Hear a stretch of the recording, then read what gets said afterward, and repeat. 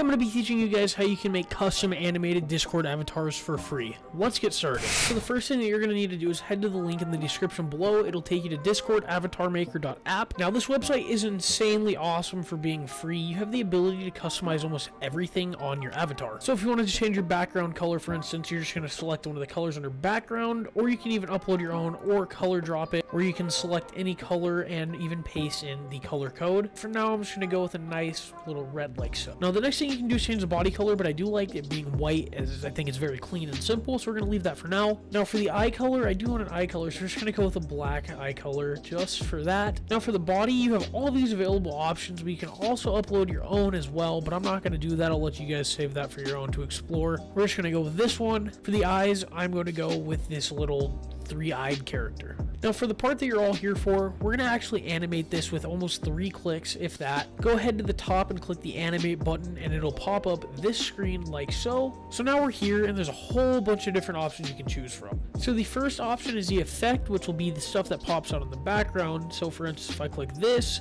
you can see we have stars popping up and around, but I do want to go with almost this rainy look, so we're going to do with this rainy thing right here. Now for the effect color, it is kind of hard to see on white, so I'm going to do actually a darker red, almost black. There you can see it is a different color. Now for the effect position, we can actually put this on top of our avatar or behind, but I am going to keep it from behind because I personally think that looks better. And then for the body animation, we can actually change the way the Discord logo is animated, or whatever picture you have is animated. I do like this little one where it tilts left to right. I think it's clean and it looks good. And finally, we're just going to increase the speed a little bit so it moves around a little faster. Now to get this set up, you're going to have to click the download button like so. It'll go ahead and start generating the GIF.